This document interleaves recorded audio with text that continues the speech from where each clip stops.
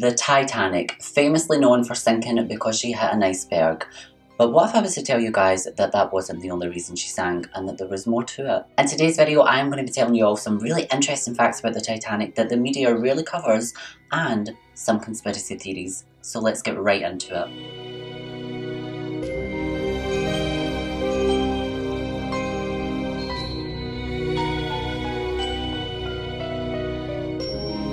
Hey everybody, and welcome back to my channel for a whole new series, the RMS Titanic. They call it the Ship of Dreams, and for many, it was the last one they had. The Royal Mail Steamer is what the RMS Titanic stands for. She was built between 1909 and 1911 by a company called the White Star Line. She was 882 feet in length and 175 feet in height. The Titanic had a crew of around 900 people, which was astronomical for that time. She was marked to set sail, leaving Southampton on Wednesday the 10th, April 1912. She was heading to Cherbourg in France and then Queenstown in Ireland before heading west to New York City, her final destination. The Titanic was famously known as the unsinkable ship. She was given this name by the designer Thomas Andrews, and he said that the Titanic would be unsinkable as long as the 13 stabilising walls in the bottom compartment remained intact. Now, these 13 walls didn't only hold up the ship, they were really important. If at any point there was any water going to get into the ship, these compartments would close, and it meant that the water would be confined, meaning it wouldn't spread to the rest of the ship. Now, what if I was to tell you guys that 10 days before the Titanic set sail, she was on fire? Fire versus water. To power a ship this big, they needed a crap ton of coal. So a little fact about coal is that sometimes it just likes to combust. This is nobody's fault, it just goes up in flames. The firemen were the people who was in charge of making sure that this coal got into the furnace safely. Now, 10 days before she set sail, some of the coal randomly combust and it actually ignited all of the coal. Now, not to be mistaken, they never actually got this fire down to a reasonable control, but they were able to see the damage that it had caused already. So one of these supporting walls actually became warped and bent, and you could see it from the outside of the ship. Now, if I was to show you guys this picture, what can you see? Most of you are probably saying that you can't see anything, right? What about if you look a little closer? Now, I know some of you will be thinking, Declan, this is just the photography back then. This is what the cameras were like. They left little splodges everywhere, you know, little lines all the way through the pictures, like these vintage filters in this day and age. Wrong. This was actually the damage that this burning coal had caused on the outside of the ship. Now, this was insane. This just goes to show how warm this fire was, the fact that it burnt through the entire thickness of the ship. So they fixed it. And by fixed it, I mean they made it look pretty. Now, the company really couldn't afford to waste any more money, which leads me to my next fact. The company was sinking. Now, the White Star Line was one of the biggest companies at the time. They had everything going for them. They had the best ships, but other ones were starting to come out, mainly by Cunard, which was their rivalry company, and Cunard was coming out with better, bigger, nicer ships, and this really badly affected the White Star Line. Now, I wasn't there, but I can imagine this is how it went. The company probably sat down and said to themselves, right, nobody wants to come on our ships anymore. What we're going to do. So they had the brilliant idea to say, right, we need bigger, we need better ships, we need more fancier ships, and that was when the Titanic blueprint was born.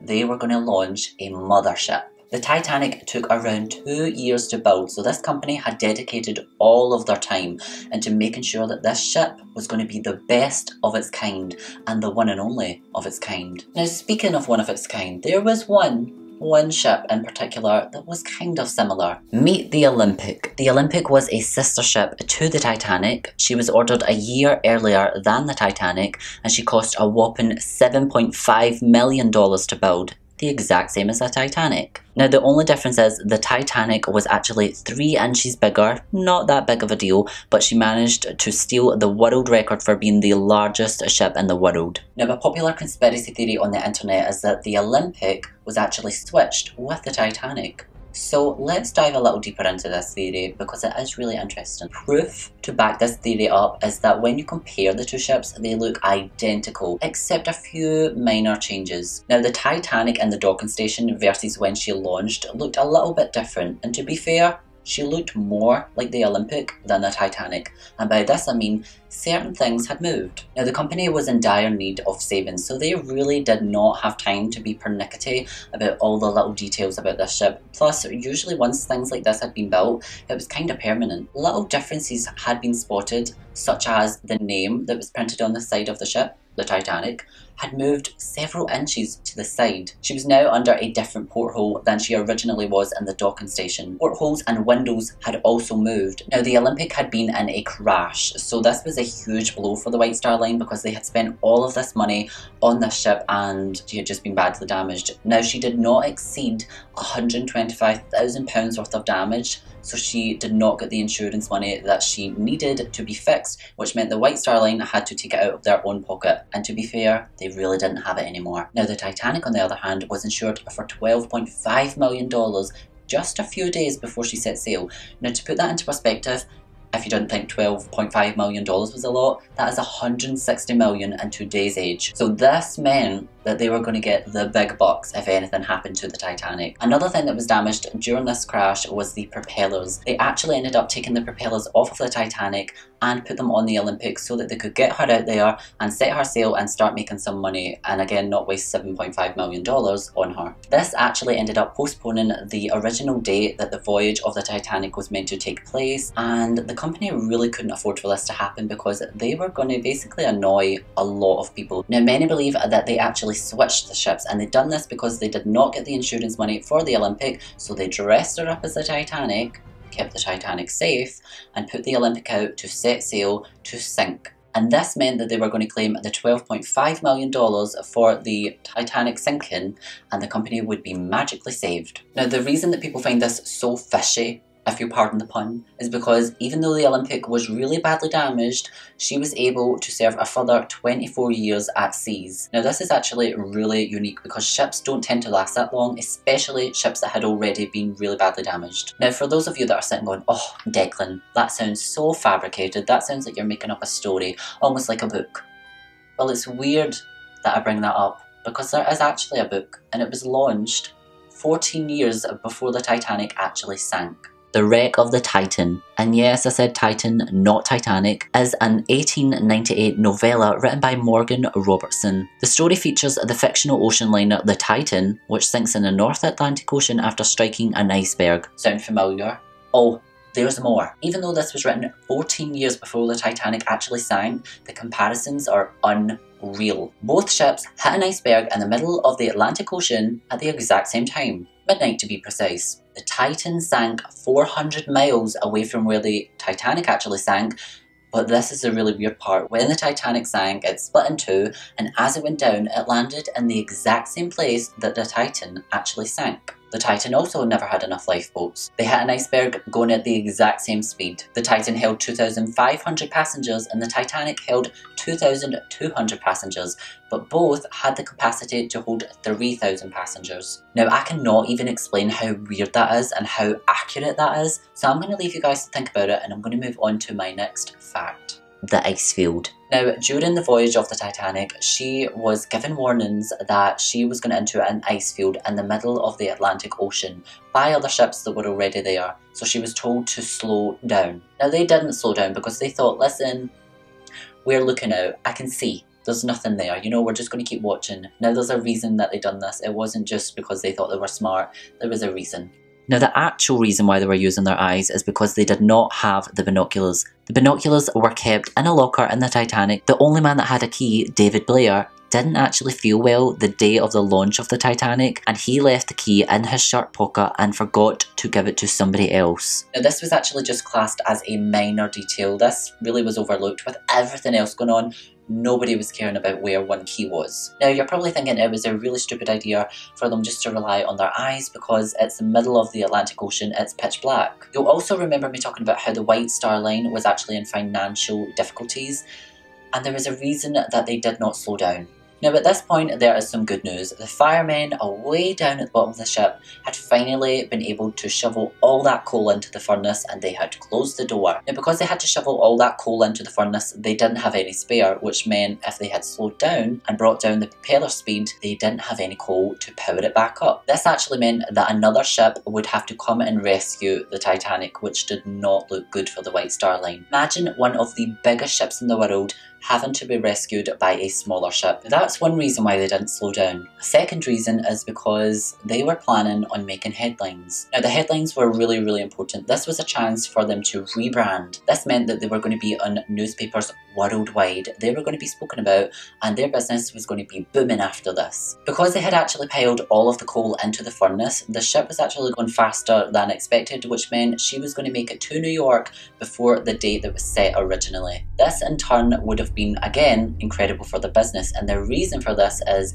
because of the people on board. Speaking specifically of the first class passengers, their wealth combined was a lot, and I'm talking a lot. Back then, they had a combined wealth of $120 million. Now in this day and age, that would have been definitely in the billions, if not trillions. To put it into perspective, just how wealthy these people were, a ticket for a first class passenger cost £4,000, which is roughly like $4,500. In today's age, that would have been £70,000, which is like $71,000. I told you all that they were rich. Now this was probably one of the main reasons why the Titanic never slowed down, because these wealthy people were probably going to invest all of their money into the Titanic and the White Star Line in general as soon as they docked. Now having to slow down and run out of coal in the middle of nowhere would have definitely made people think twice about investing, so they could not let this happen. So they decided to keep on going at the speed that they were going at,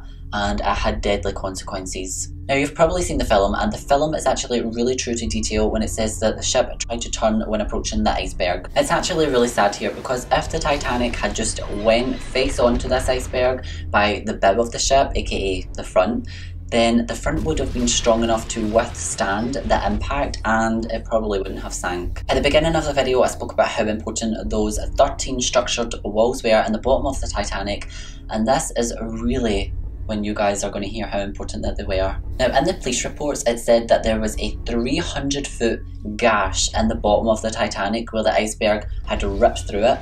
This is actually false. This was false information given to the police at the time. The actual size of the hole was 30 feet long, which is the exact same size as that burn mark. Now I can't say for sure that they knew that this hole was actually burned, because when you take the picture at the time they maybe not have seen it. I don't really know. But it had weakened it enough to where the iceberg just cut through it like butter. But then again, it's fine, because as I said, Thomas Andrews, the designer, said it's unsinkable, and these 13 walls, as long as they were okay, the Titanic wouldn't sink. As we know, they had covered up the damage on one wall just to make it look pretty. So that one wall out of those 13 went, and all of the walls just went like a domino effect, which meant the water came flooding in faster than it should have. Now because of this possible overlooked mark, this actually cost the lives of thousands of people. Most of you know that there was a shortage of lifeboats, and it resulted in 1,500 people dying from drowning in the Titanic. The reason for this is because they thought that the first class deck looked far too crowded with all of these lifeboats. There was enough for everybody, but they took them off. Now just to explain how much they thought this ship was actually unsinkable, the lifeboats didn't even have the proper equipment in them that would be needed if the ship had sank, so they really weren't taking this seriously here. So the rule was that it was women and children first put into the lifeboats, and no men whatsoever. It was 2019, and a life is a life. Like, it doesn't really matter what your gender is. Your life is important. But back then in 1912, that was not seen like that. Now, if you were a man seen getting on a lifeboat, you were classed as selfish, and this would have stayed with you for a really long time. Some of these lifeboats actually sailed away when there was still enough room for other people in them. Now, there was a reason for this. They weren't just being selfish. There was a reason. A day prior to the sinking of the ship, there was meant to be a drill so that the passengers, the crew, everybody knew what to do, and mistakes like that wouldn't have happened. But it was cancelled. And the reason that it was cancelled is because the crew didn't actually want to disrupt everybody else having fun, so they just left it. During the sinking, the whole thing was so unorganised, which I know is a strange word to use, but because they missed the drill, nobody really knew what to do, so panic started to kick in. So while the ship was sinking, it was quite an unorganised drill when everybody was trying to get on the lifeboats, so this is why some of them actually sailed away. It wasn't meant to be selfish. They were lowering the lifeboats so fast that they were actually going to land on top of other lifeboats, which meant people were going to be squashed, so they had to move. Another reason why they had to move is because when a ship is sinking, the suction is so strong. In a way for people to kind of understand how strong of a suction a ship would be going down, if you were to place something as big as a beach ball in a bathtub, it would be pulled towards the plug hole where the water was spiralling down, and this is exactly what would happen if anybody had stayed really close to the ship when it was sinking. They would have been pulled down with it. Now with the ship sinking, there was split decisions on board for people that couldn't get on a lifeboat. Some of them wanted to stay on board because the lights were actually really comforting, and the thought of jumping out into the ocean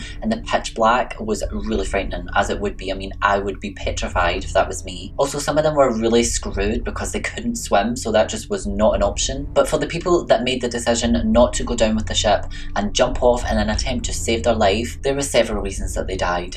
One being the impact of the fall. A little known fact is if you are someone who works above water, so if you're like someone who builds bridges for example, and there's a risk that you might fall, you're told to unbuckle your tool belt or grab your phone or grab your shoe and you have to throw it as hard as possible at the water. So what this is going to do is it's going to break that rock solid seal that forms on top of the water, and there's less chance that you die. I mean, there's a possible chance you die depending on the height, but there is less of a chance. I mean, you'll probably like break a leg or something, but at least you'll live. So to put this into perspective, while you were on the Titanic, if you were to jump off, hitting the water would be exactly like hitting solid concrete. And the night of the Titanic sinking, the waves were actually really calm, so nothing was really working to break up that seal. So if you did survive that jump, then there would have been other things that would have killed you. So the second thing that would have killed you if you had chosen to jump would have been hypothermia. The water was so cold that night that people actually only lasted up to 2 minutes, and the longest was 15 minutes alive in that water. Other than that, they froze to death. And the third reason would have been drowning. Now the people that survived the Titanic and that were in the lifeboats recall hearing the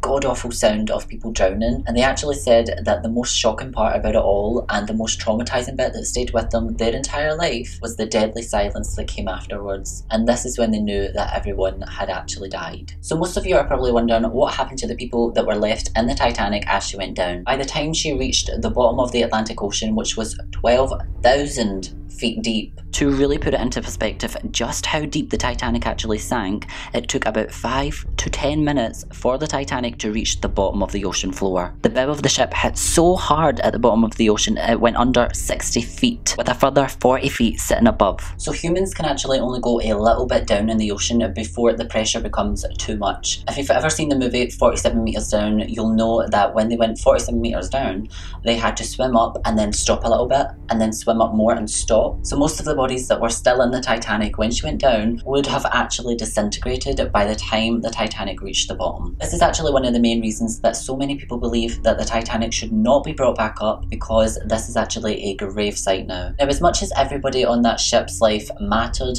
there was a few famous faces that definitely got spoken about a little more throughout history, and here's just a few of them. Eva Hart. Eva was only 7 years old when herself, her mother and her father boarded the Titanic. Previous to boarding the Titanic, when her father came home and, had announced to his whole family, we've got tickets for the Titanic and I'm so excited, this is going to be amazing for us all, we're going to go to New York, we're going to start a new life and our dreams are going to come true. Eva recalls her mother behaving so out of character and completely against boarding this ship. Her father was promising a whole new life over in New York and he was excited. This is what they really needed at that point. But Eva's mother did not shake this feeling. In fact, all the way up till the very day that they boarded the Titanic, she was sure that something awful was going to happen. In fact, Eva's mum was so sure that something bad was going to happen, she never slept a wink during the night and only slept during the day. The night that the Titanic ship was going to sink, Eva's mum was sitting awake and she felt just the tiniest of little bump. In fact, people describe it being so close to when a train comes to a stop, so just like a little nudge. Nothing too much, nothing too drastic, but we both know what this is. This was the point that the Titanic had hit the iceberg and the water at this point had come flooding in. Nobody knew, but it was happening. But even though this bump was so minute, Eva herself woke up as well as her father, and her father went to investigate. So Eva's father went all the way up to the deck to investigate what that was, you know, just being curious. When he came back to the room, Eva remembers her father just looking at her mum and not even speaking, and her mum just knew. Her mum knew something bad had happened. So Eva, being little, she didn't want to get dressed when her mum and dad said so. But once she soon realised the tone that her mum and dad was giving her, she realised that something was going on and she had to get to the top of the deck. When they arrived at the top of the deck, they were pretty early. There was really nobody else there. There was a few people up questioning what that was, but everybody was told that they did actually have to leave the ship, but they would be back on in time for breakfast in the morning. Now, Eva's dad, being male, wasn't actually allowed on the lifeboat, so he had to watch his wife and his child go on this lifeboat, which I'm sure he was really happy about. Eva's dad actually ended up going down with the ship when it sank. If only there was somebody there that could save them all, there was. Now, Eva lived a long and happy life, and she swears all the way up until her very last interview that there was a ship so close that she could see the lights were on. Now, at the time, they never knew what the ship was, but as time went on, they discovered that that ship was the California ship. They're trying to say that the ship was 19 miles away, so they could not see the Titanic, but Eva recalls it being 9 miles away, or so close that she could see that this was a ship. It wasn't just like lights in the distance.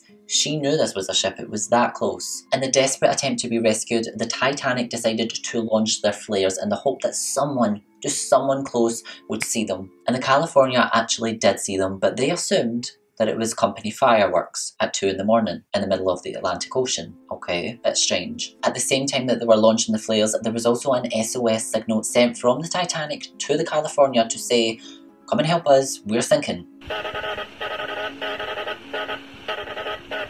Now, to be fair, there was actually no way that the California would have been able to see these signals because the wireless officer for the California, John George Phillips, had went to bed that night, and they didn't actually see those SOS signals until he woke up a few hours later, and by that point the damage was done. So if you've reached this point in this video, then you'll know I've already discussed about the lack of lifeboats and the fact that a lot of people didn't survive. Now, there was a reason that a lot of people didn't actually survive, and it's quite horrific. The wealth came first. A really horrid fact about the Titanic is that all the way up until it was sinking, the company still cared about their image. Now, even though women and children came first, I should have been more specific when I said the wealthy women and children came first, because a lot of the lower class passengers of the ship were actually locked beneath, which meant they were not allowed out until most of the lifeboats were gone. So you don't get to decide how much money you have in life, because if we could, I'm sure we would all be rich. But the fact that it really come down to these people dying because of that is just absolutely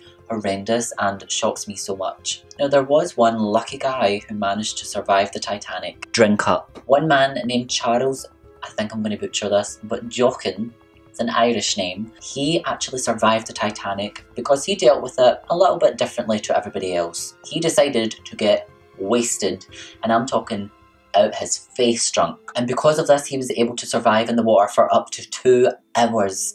Now, this was mind-blowing. Basically what happened is the alcohol inside him, whiskey to be precise, it was so warm, and that kind of burning sensation when you drink alcohol, that was inside him, and it kept him warm enough as well as kept him alert enough to survive up in that water for that amount of time. It turns out that he actually went on to serve in the First World War and died. Can you imagine surviving the Titanic and then dying in the World War? It kind of sounds like at this point anybody who stepped foot on the Titanic was really doomed from the start. Captain Smith. Captain Smith was the man in charge of this whole operation. He was the one that was going to steer the ship all the way from Southampton to New York. This was actually his last voyage. He decided that he'd been doing this long enough and it was time to take off his cap. It's rumoured that his last words were, "Well boys, do your best for the women and children and look after yourselves." It's rumoured that 7 minutes before the Titanic actually went under the water, he was seen walking on the deck and holding onto the railings. He ended up going down with the ship, disappearing under the waves. This is really heartbreaking, but it's actually a well-known thing and a mark of respect that the captain goes down with the ship if anything bad happens to it. I'm not saying I agree with this, but it is an unspoken word of the sea. The musicians. The musicians were known for playing their beautiful music throughout the whole entire voyage of the Titanic. There was a book of 60 songs, and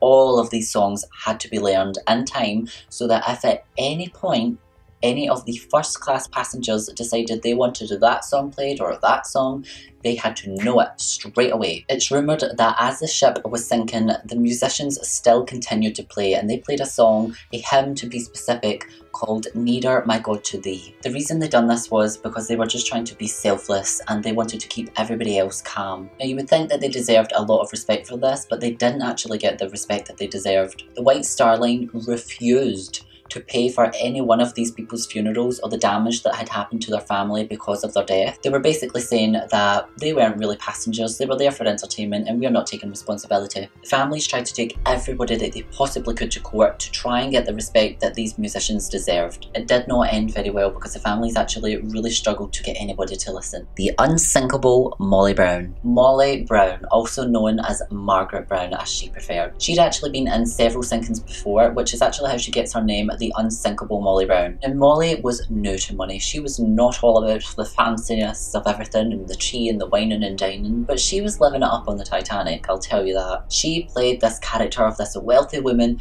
perfectly, but when it came down to it, her heart was as pure as gold. She was actually one of the lucky ones to get on the lifeboat, but she decided that this was not good enough. There was lives being lost, we had to go back. So she demanded that they turn this lifeboat around to go back and save the people in the water, whether they were poor or rich. She was working so hard to convince everybody on this lifeboat that this was the best decision. However, the man in charge of the lifeboat, Robert Hitchens, decided that this was not on and we were not going back and this wasn't going to happen. Those people were screwed. Molly wasn't going to take any of his crap, and she said that if he didn't shut up, she was going to throw him overboard, which, iconic. She did actually end up being overruled because nobody in the boat would turn around for her, and she couldn't obviously do it by herself, or she herself would be thrown off board and no one else would be saved as well. So when the Carpathia rescue ship arrived in the morning, Molly Brown decided that she was going to go around all of the rich and basically do a Robin Hood and give it to the poor. This was going to help them so much. The poor had really lost everything that they had and had nothing to get them started in New York, whereas the rich still had their money. The Singing Piggy. Edith Rosenbaum and her Singing Piggy will go down in Titanic history forever. Edith had this little singing piggy that was made of paper mache and wrapped in real pig skin, and when you twisted the tail it played a song called Mashish.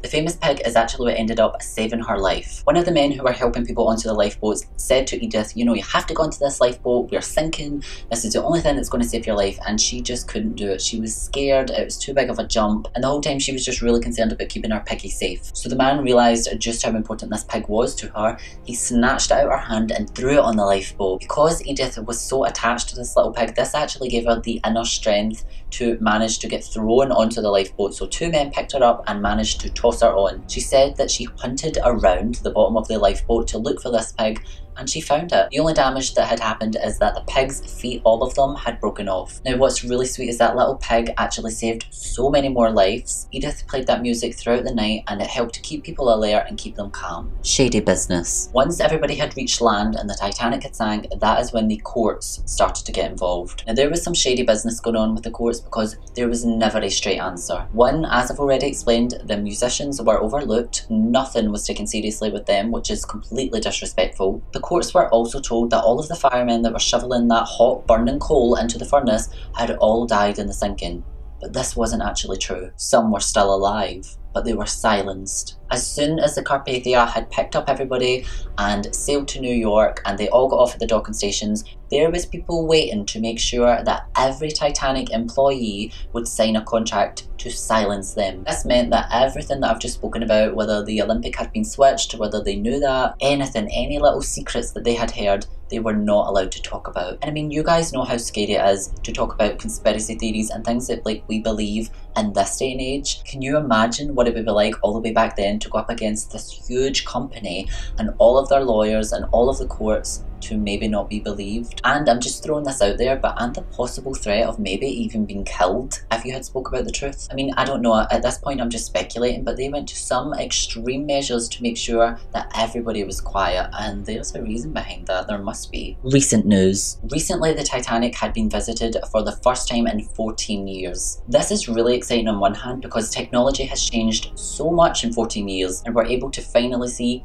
HD, crisp, high quality pictures of the wreck. But on the other hand, it's actually really sad because we were given devastating news. One of the most famous pictures of the Titanic is the captain's bathtub being exposed. But when they went down recently, they discovered that the entire bathtub is now gone. This is proof that the Titanic is actually disappearing faster than what anybody thought it would. We already know that the famous staircase is gone and that most of the interior is gone because it was all made of wood. There's still going to be some things that remain okay, such as crockery, cutlery, pocket watches, perfume bottles, shoes. All of these things have been brought up from the Titanic and are kept in a museum safe. It's said that in the next 10 to 20 years we will be saying our final goodbyes to the only survivor left of the Titanic herself. I really hope that you guys, I don't want to say enjoyed this video, but found it interesting. This is a new series here on my channel that I will be doing every single week just because I know how much you guys love all the conspiracy stuff. I love it too, and I just thought it'd be fun to add to my channel. If you did find this video interesting, then give it a huge thumbs up, and if you haven't yet already,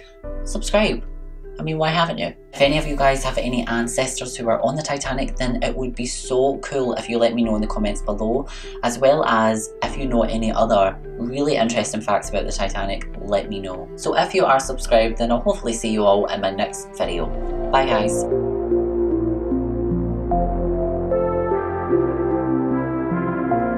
Do you know what you want? Looking for yourself in a bottle of red. Giving you all I got. I just wanna know what it's like to be dead. Oh, I know you hate it when I'm stoned. Bad posture, bad lungs, pretending that you don't smoke. Only seems to work, baby, half the time. You're no good for me, won't you leave?